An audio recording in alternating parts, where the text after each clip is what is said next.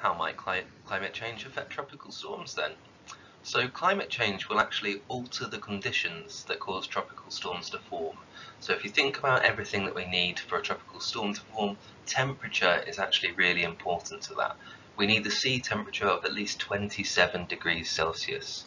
That's an important fact to remember. You should have done that in your sheets earlier during the lockdown. So a warmer Earth will mean that as temperatures increase, sea levels will start to rise. So the level that the sea is when it reaches the land will actually get higher. Rising sea levels will mean more storm surges. So if you remember, storm surge was that big wave of water that crashes into the ground, that flood that rises up from the sea. So if the seas are already high and a storm makes flooding happen, that flooding is going to be worse. Number 2, a warmer atmosphere will mean that the air can actually hold more moisture. So that's why it's better when you're drying your clothes outside to do it when it's warm, because the water in the clothes can actually go into the air. The air carries a lot more moisture when it's warm. So the trouble is, when that comes to storms, that will mean that we get a lot more rainfall because there's already a lot more moisture in the air, and that would lead to even more flooding. So you might be looking at this thinking, climate change is going to make tropical storms worse. Well, we're going to have a little think about that and look at some of the information. Are tropical storms actually going to get a lot worse from climate change? How exactly are they going to change? So we need to look at some specific detail. So there's a few tasks to do below. Try your best. Don't worry if you get them wrong. Remember, it's called learning. Good luck. So we need to have a little think about how tropical storms are affected by the climate and the change of the climate in particular, so the Earth getting warmer. So first of all, we need to think about the intensity.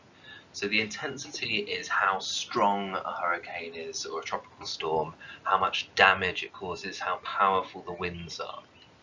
So as the Earth gets warmer, we can see that there is an evidence of a link between warmer oceans and the intensity, so the destructive power of tropical storms.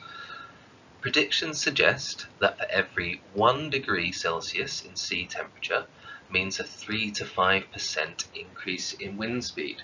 So as the seas are getting warmer, the wind is getting stronger. If you remember, seas need 27 degrees for a tropical storm to form, so therefore warmer seas is going to make a stronger hurricane. We also need to think about frequency. Frequency means how often something happens. So the frequency of tropical storms is surprising. It's actually expected to either stay the same or actually decrease a little bit. So the total amount of storms, there might be fewer hurricanes every year. However, the number of severe storms, so category 4 and 5, the fastest, strongest tropical storms, are actually expected to increase. And the lower storms are expected to decrease. The final thing we need to think about is the distribution, where we find tropical storms. So the regions which suffer from tropical storms is not actually expected to change much. Storms can form slightly further north and south of the equator, where the heat is warm enough for them to form.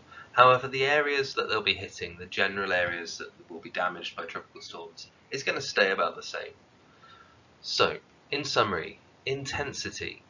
Storms will get stronger as the sea gets warmer. Frequency.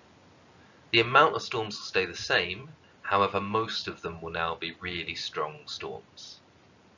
And the distribution. Generally the areas that will be affected will stay the same, however storms can start to form further north or south of the equator, so they get stronger. Use this information to answer the next few questions. Good luck.